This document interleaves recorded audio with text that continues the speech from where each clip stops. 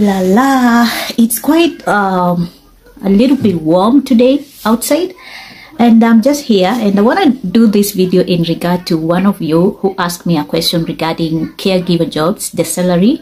You wanted to know about the salary, and also you said that an agent is telling you in Kenya to pay 150K, okay, to get the job. And I want just to give you an overview and also an observation. Of course, I've never worked as a caregiver but directly, but I have worked with agents who are hiring, or maybe I have worked with companies who are hiring, especially the nanny jobs, babysitting jobs and others. And right now I'm not working with them, so I'm not in the recruitment part because of various reasons, okay. The reason, maybe one of the major reasons why I stopped working, it is because of the government restriction when it comes to actually foreign rules like the immigrants, because in Turkey they stopped issuing what we call the work permit, and it was very difficult situation, because bringing girls here on a touristic visa and then later they are denied the work permit or the resident, and then they get in trouble in terms of actually being deported, or maybe in terms of actually not being hired. That was a major issue that actually made me feel like I don't need to do this.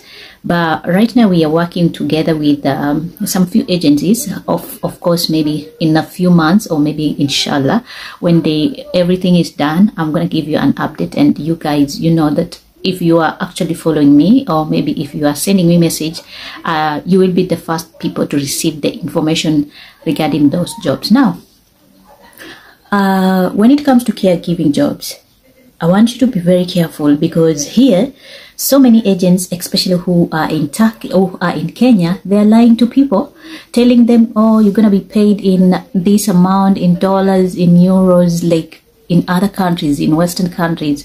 Or you can, if you're working as a caregiver or if you're working as a nanny, you can get this job, and then you can do what? You can change the job, like you can work maybe 2-3 jobs in a day. That is a total lie. Of course, I'm not saying that it doesn't happen. It happens, but not in terms of being a nanny. And let me tell you, the agents who are telling you about caregiving jobs, most of them, they are referring to nanny jobs or maybe babysitting jobs. And let me tell you, working as a babysitter or a nanny, even though it is one of the best way to actually make extra money, because in Turkey they are actually like hotcakes, like they pay well compared to other countries that I know, maybe like in Gulf countries. For instance, in Gulf countries you might be getting, I'm not sure right now how much, maybe you can be getting around maybe 1,200. I'm not sure. Tell me in the comment section, how much are you paid in Qatar, or maybe in Saudi, or maybe in Dubai. Maybe you can, averagely you can make maybe 1,200 Qatar lira. In Turkey, if you convert that amount in Kenya shillings, I don't know how much it's gonna be, but in Turkey you can find that averagely you can be paid around, let's just say minimum $500, or maybe if you get someone better, especially if you have experience here in Turkey, you can make even up to $1,500 dollars, okay. But that is if you have the experience, if you have the resident permit, if you have good contacts, okay, good connections, you can get that amount. Even the Filipinos here, they are being paid a lot of money and also good amount. Now, this is just to tell you, or maybe I want you girls, especially my African girls, when you are looking for this kind of job, don't just settle for less. This is my message to you. Don't settle for less, because let me tell you, working here in Turkey is a good experience. You're gonna earn your money, but it's not the same experience as working in Gulf countries. I have worked in Gulf countries, and of course I have worked, one of the jobs that I did in Gulf countries was nanny job. And let me tell you, kids in, or maybe working as a nanny in Gulf country is totally different than working here. Of course, here you have freedom in terms of actually what you wear, in terms of what you can do, in terms of after your work, you have your free time, your off day, you can go wherever you want. You still own your passport, you can eat whatever you want, and you can do a lot of things, even study, okay? But in Gulf country, mostly you are restricted because some girls work without off days. Some girls work under strict conditions in terms of what they eat, in terms of what they wear. You have to wear uniforms, you have to do decent things, you have to cover your head. In Turkey, there is nothing like that. But when it comes to the kids, in Turkey, the kids have a say. They can fire you. I'll tell you a story of one of the girls that actually came here through me. And this girl, what happened was, of course, the family paid for everything for her. She came, she did an interview with them, and then prior to that, we processed her visa, and then she came here. She had a very good family that were actually loving. The family wanted her to actually live here with them. They even started processing her resident permit. But one mistake that happened that led to her being fired was because of the child, or because of the kid. What happened was, you know, this issue whereby in Turkey, kids have this tendency of saying that, oh, she's in a bad mood, you have to respect her, or she's gonna have physiological problems, or maybe you're gonna, you know, they give that priority to kids, in that even the kids, they can do whatever they want. They can get angry at you, they can throw stuff at you, and then you are not allowed to talk. You are not allowed to actually not punish, but discipline that child, because it's not your own child. So what happened to this lady was that the child, while she was perfect, the family loved her. She was doing an amazing job. She was cooking, she was cleaning, she was paid, she was given everything by the family, and the family really wanted her to stay. But let me tell you, the child, what happened was that the child had the tendency of actually, if you want something, you must give her. If you don't give her, he gonna throw stuff at you, he gonna beat you, he gonna pinch you. So what happened was that the child took a pillow, you know, like this pillow, and then he started beating the girl. The first time, the lady, the nanny, maybe thought maybe this is just maybe because of the child, like it is childish, okay? She thought maybe he gonna change, and because she was new, maybe she was not used to her, so he thought like that. And then the following days, the same thing happened. When he wants something, he throws himself down, he pinches the lady, he does like this. And mark you, this boy was not a big boy, like maybe 12 years. He was under maybe, I think, around 8 to 7 years. And one day, the nanny got really angry, or maybe got really tired of this kind of things, because he wanted to teach this child that it is wrong to do this. Because when someone is throwing pillow on your face, you don't know what will happen. Maybe the pillow will fall on you, or maybe one day he's gonna take something sharp and throw it to you. So what happened was, while they were interacting, the nanny taking a pillow, the child taking a pillow, throwing on the boy, like the boy taking a pillow, throwing to the nanny. The nanny reacted. He took the same pillow, and then he actually not like beating the child, but telling her, stop, this is wrong, stop. You know, we have the CCTVs, and the child started crying out of nowhere, started crying and falling down and saying that the nanny has beaten her too much on the head. You know, the father, the mother and the father, when they came, they looked at the CCTVs and they saw that they were fighting. Actually, there was some commotion. What happened was that during that day, during that night, the lady was fired because of that simple mistake, and it was caused by the child, because the child has a say. And then he was called, like, we cannot continue working with you because we have seen that the child doesn't like you, and you have beaten the child. We just want you to go in peace. So that is how she lost the job, and she had to find a way to connect back and tell me the story. And because that time was really rough for her, and we had spent a lot. And the family actually was good. They actually even offered to book a flight back to Istanbul, but from Istanbul to wherever she wanted to go, because she had to say that she's going back to Kenya. And then we organized, she had to come and find another place to actually start working. So that that was just one scenario or maybe one story that I can share with you. I have a lot of story that if you guys want me to share some of the stories, especially for workers here in Turkey, I'll do so. I just wanted to emphasize on the issue of a child. Like children here, they have a big say. If a child says something, they're gonna follow that. The parents here are like, she's a child, you have to respect her, you have to do whatever the child is. Of course, I'm not denying it. I'm a parent, I have 2 kids, I'm raising them here by myself, like all the time with them, and I know how difficult it is handling kids.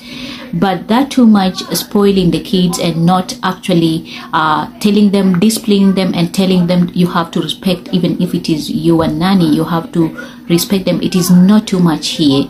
Okay, just a few parents who do so, but they tend to believe that the nanny is someone who is like, she can just do whatever the child says to do. They give the first priority to the kids, okay? And I have also seen that some parents don't want to actually nannies who are like telling the child this is wrong or some stuff like that. And about, or maybe coming back to your questions about the salaries here, like I said, something you have to bear in mind is that the salaries of, let's just say nannies, because I don't know if we have specific roles in terms of actually caregiving, because even a nanny job is maybe nearly the same as, maybe nearly, but not the same. So you have to understand that the city you are living in will determine your salary in terms of actually how much are you going to be paid, because these big cities like Istanbul, Ankara, Izmir, you know, they pay a lot more than other cities, small cities, okay? And also depends on your employer. Some employers pay a lot of money even in dollars, and others don't pay a lot, and they want to actually, especially if you are African, they want to actually take advantage of you if you're just new. Something else you have to understand, it is about the language and also the qualifications in terms of your profession, like how long have you been working, the experience wise. And talking about the language, at least you must be knowing some Turkish basics. Some families want like that. Sometimes some families don't mind, and they even want you to teach their children some extra English, okay? So if you're coming to do those kind of jobs, make sure to ask them, what are my roles? What am I going to do? Because here in Turkey mostly, and I have seen most Turkish employers, they value cleanliness more. So most of the time you will be cleaning, doing stuff, all those kind of stuff, okay? Like in terms of cleaning, you have to be highly equipped in terms of actually making sure that you're going to be cleaning a lot.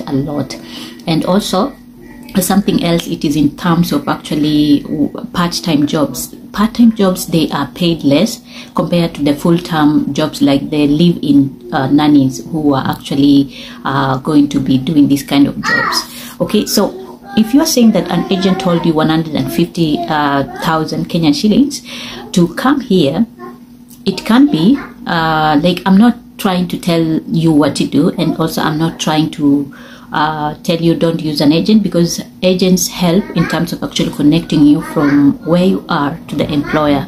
So depending on their charges, they might, if you are okay, you can pay it. If you feel like you don't need to pay it, then you can do it on your own, which I know you might be also, you might pay the same amount in terms of actually even if you don't use an agent, because you have to remember, if you're coming on your own, remember you will spend on flights, you will spend on your visa, which is mostly maybe even equivalent to that amount. But something I have to note, or I have to emphasize, is that these agents make sure, are you coming on a touristic visa or are you coming on a work permit visa? Because let me tell you, in Turkey, if you don't have a resident permit, yes, you can work. A lot of girls are working like that, but don't be in that position whereby you just want to risk everything. Of course, it is good to risk, but in terms of government wise, you're gonna face a lot of problems. Even traveling from one city to another, you have to hide, you have to do this. The police, especially if you're living in Istanbul, people in Istanbul will tell you how police hunt them, how police will actually be looking at you and want to check if you have the resident permit. They call it kimlik. It is the same way if you have the resident permit. If you have the work permit, you don't need another national ID. You don't need it. It is the same as the resident permit. So just make sure that you are coming on the right track, using the right visas, so that you don't get in trouble, especially if you're new, if you don't know anyone here in Turkey. And sometimes a lot of you who normally ask me questions or who normally want me to connect you, sometimes you think that Turkey, if someone you are coming to Turkey, we can meet. We cannot meet. I cannot help you directly. The reason being, Turkey is a very big country. It's not like a small country. It is a very big country with large cities. Like Izmir is a big city. Okay, so if you are coming, maybe your work is in Istanbul, it is almost 7 hours from Istanbul to Izmir by car. Okay, unless if I take a flight, which is something that cannot be done. Okay, because I also have my own things and sometimes I'm not here. So it's a little bit challenging if you tell me, oh, you are in Turkey, and then when I ask you where are you, you tell me you are in Istanbul. I cannot help you, you know. Otherwise, I hope I have answered your questions. If you just wanted to know the amount of caregivers, and remember, like I said, caregivers might be in different forms. Are you talking about the nannies? Are you talking about the babysitting? Are you talking about just general caregiving jobs, like caring for the elders? If you're talking about that one, it is very unlikely that you won't get that job, because in Turkey, mostly in terms of medical stuff, there are restrictions for foreigners. And you have to make sure that you also understand the language. And of course, we have private agencies who are hiring in that sector, but it's nearly impossible unless if you're talking about nannies and babysitting and dog sitting, dog walking, house sitting, stuff like that. Otherwise, for ladies, I think they have a chance to work in Turkey, but for men, it's a little bit complicated. It's not that easy. I'll see you next in my next video. If you have any questions, if you're liking my content, you want to hear more, you want us to talk more, you want me to do more videos about these kind of jobs, please let me know in the comment section, and I'll be so glad to make a video regarding the same. Otherwise, I wish you all the best, and I'll see you next in my next video. Bye.